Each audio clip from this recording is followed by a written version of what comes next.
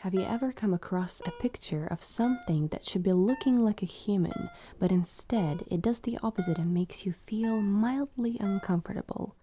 In this video, we will be taking a look at the eerie world of the Uncanny Valley.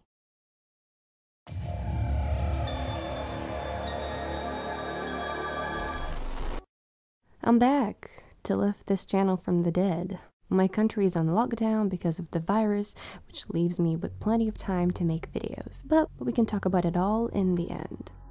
So, what is the Uncanny Valley? If you are unfamiliar with the phrase Uncanny Valley, you still might be familiar with the concept. Have you ever noticed a human in a movie or video game that doesn't look quite right? Have you wondered, what is wrong with that face? Or thought, this person looks so creepy?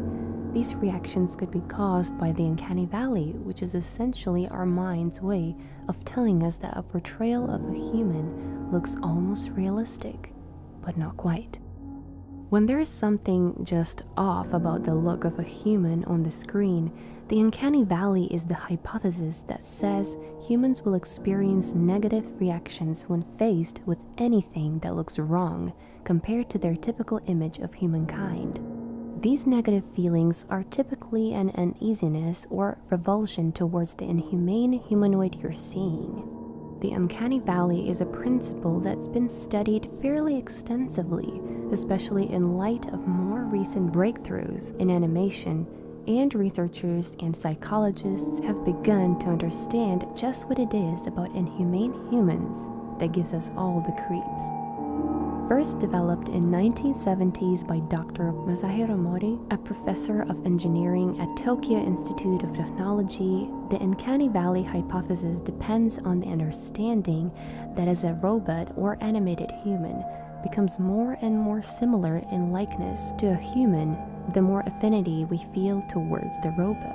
However, at a certain point, before a robot can be perfected to look exactly human, we stop responding positively to the similarities we see between ourselves and those robot likenesses, because we also see the similar features that look like mistakes and imperfections.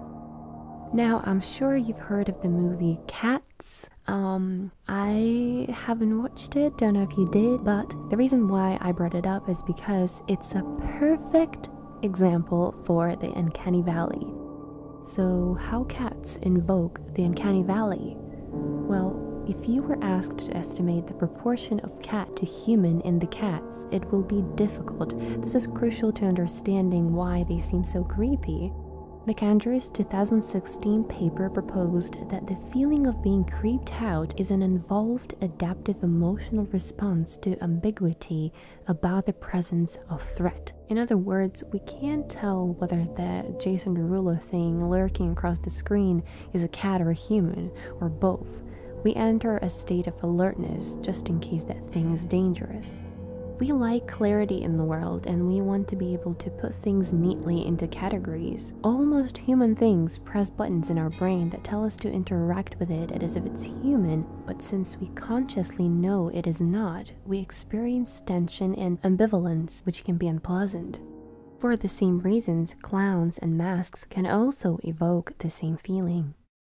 Perhaps the film Cats wouldn't be as bad if maybe they made their faces more cat-like and less human-looking, but I don't know.